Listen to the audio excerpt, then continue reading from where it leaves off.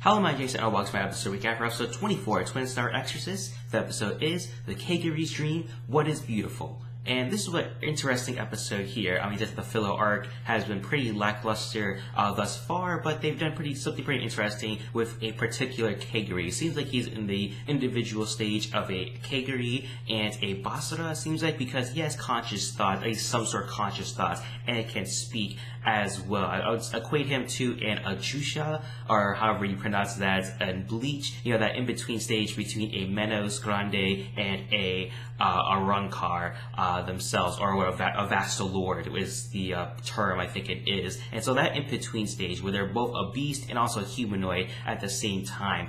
He didn't really have a specific sort of name, just mostly Sousei called him Lion-san.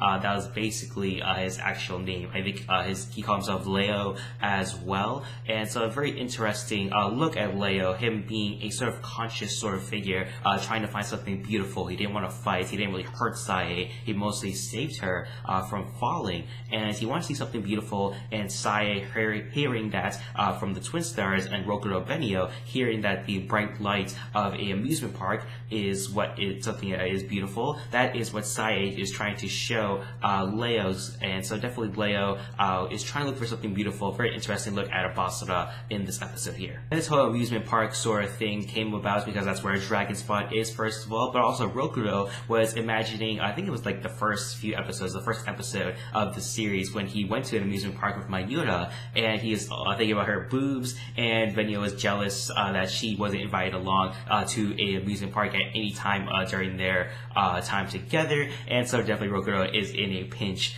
there. But at the amusement park, they do run into another group of exorcists who play no part in the episode here. I thought that was disappointing. I thought that could have been a really good way to sort of kill off, quote unquote, kill off your characters, not in a physical sense, but a sort of mental and psychological sense. Because at the end of this episode, after Leo sees the bright lights of the amusement park, he sees something beautiful, he cries. Very emotional sort of moments for him, and a very nice moment for the Twin Stars, seeing a Kegare sort of in a different sort of light. But the 12 Guardians, two of which by the name Sada Sakura and Sousei Miku, they pretty much kill off Leo. They're the ones who set off the lights of the amusement park and told the Twin Stars that this is the part of the ever-going war between Kegare and Exorcists. That Exorcists live to kill Kegare, and Kegare live to kill Exorcists, and nothing will ever change because of that, despite what Leo has shown us in this episode here. So it kind of presented a us against the world mentality between the Twin Stars and every other Exorcist, and I didn't really like that there because,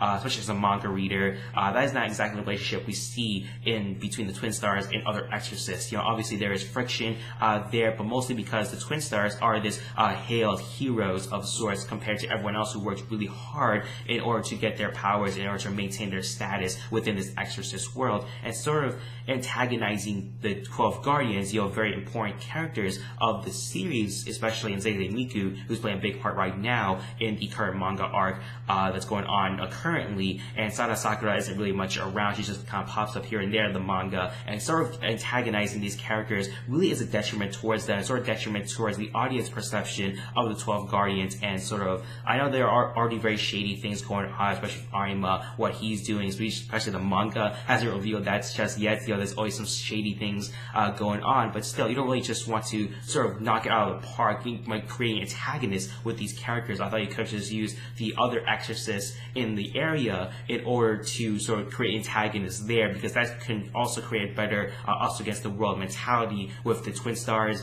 Arima, and the High Exorcist, the 12 Guardians, and every other exorcist on the lower levels. Especially that vibe we saw in the last episode there, we kind of set it up that the other exorcists aren't a fan of the Twin Stars because of the fact that they are hailed as sort of messiah figures compared to everyone else who put in their hard work in order to get their positions and their groups. And so I thought that could have been a really nice building off points to some of the characters from the last episode to build it up there to other exorcist groups, but they didn't really do that, so that's really disappointing.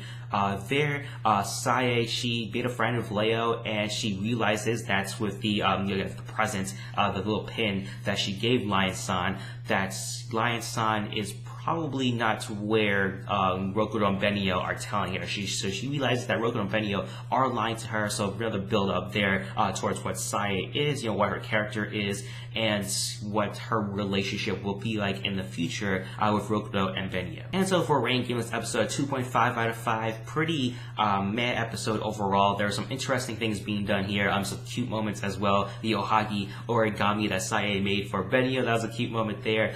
Some weird plot holy twists sort of things, just very minor things, but the fact that Himiko, he could possess an RV, but the RV doesn't have locks, or he just can't lock the doors. It's Sousei just gets out willy-nilly at any sort of moment, sort of just it creates a sort of ex machina sort of thing there for Sousei to be involved within the fray of the action. So a very weird thing going on there. Again, sort of antagonizing the 12 Guardians. Wasn't really a big fan of all of that there. I thought they could have made some better story choices, especially this being a filler arc. Definitely is a perception that a lot of audiences will have if they have not read the manga. And so very bold choice, I would say, but not a choice that I'm a fan of personally. And what are your thoughts based on this episode? Put your thoughts in the comment section down below. Don't forget to rate this video, share this video as well. It really helps me. I really appreciate that. And also subscribe to my channel if you haven't already. Thank you for watching episode recap for episode 24, Twin Star Exorcists. The episode is The Kegare's Dream, What is Beautiful. Please stay.